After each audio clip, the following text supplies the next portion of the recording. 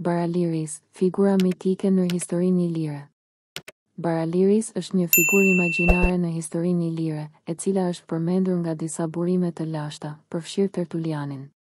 Ky artikull do të zgjerojë informacionin rreth figurës së Baraliris dhe rolin e tij në historinë e lashtë të Iliris, duke theksuar rëndësinë e tij si një personazh mitik që ka pasur një ndikim të ndjeshëm në kulturën dhe identitetin ilir.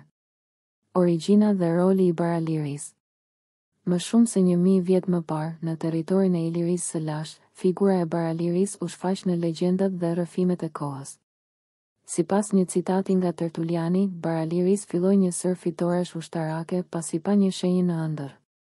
Kjo ngjarje është theksuar si një moment vendimtar në jetën e tij, duke e udhëzuar drejt rrugës së betejës dhe pushtimit. Ky udhëheqës imagjinar u bë një figurë e rëndësishme në historinë mitike ilire dhe është përmendur si një hero që i çoi Ilirët drejt fitoreve të mëdha dhe që i çlironte ato nga dominimi i huaj. Baraliris dhe identiteti ilir. Figura e Baraliris ka shërbyer si një simbol i identitetit dhe lavdimërisë ilire. Në një kohë kur Ilirët përballeshin me ndikimin e huaj, duke përfshirë luftën me pushtuesit e ndryshëm dhe përballjen me kulturat dhe gjuhët e tjera, legjenda rreth Baralirisit i forcoi ata në tërheqjen dhe afirmimin e identitetit të tyre. Në shumë raste, mitet dhe legjendat e Baralirisit u përdorën për të nxitur popullsinë ilire të mbrojë dhe të ruante traditat dhe vlerat e tyre unike. Ngjashmëritë me figurat të tjera ilire. Baraliris ka disa ngjashmëri me figura të tjera të rëndësishme të historisë ilire, si Bardhyli dhe Ylli, mbreti i parë i njohur ilir. Këto ngjashmëri mund të kenë ndikuar në krijimin dhe përhapjen e legjendës së Baraliris dhe në mënyrë të veçantë në formimin e identitetit ilir të kohës. Ky ndikim i ngjashëm mund të ketë krijuar lidhje të forta mes figurave të ndryshme mitike dhe të vërteta në historinë e lashtë ilire. Pasqyrimi në kulturën e sotme. Edhe pse figura e Baraliris është e lashtë dhe imagjinare, ndikimi i saj në kulturën dhe identitetin ilir ka qenë i ndjeshëm.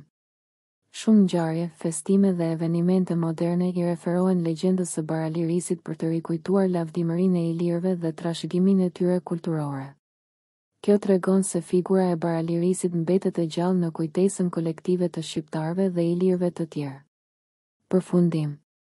Baraliris është një figurë mitike në historinë ilire që është përmendur në disa burime të lashta dhe ka pasur një ndikim të madh në kulturën dhe identitetin e këtij populli të lashtë. Për shkak të karakteristikave misterioze dhe ngjashmërive me figura të tjera ilire të njohura, Baraliris mbetet një personazh i rëndësishëm dhe i frymëzuar për studiuesit dhe kulturën popullore në Shqipëri dhe rajonin e Ilirisë. Ky personazh mitik mbetet një dëshmi e pasur e trashëgimisë ilire dhe një burim frymëzimi për të kuptuar më mirë historinë dhe identitetin e këtij populli të lashtë.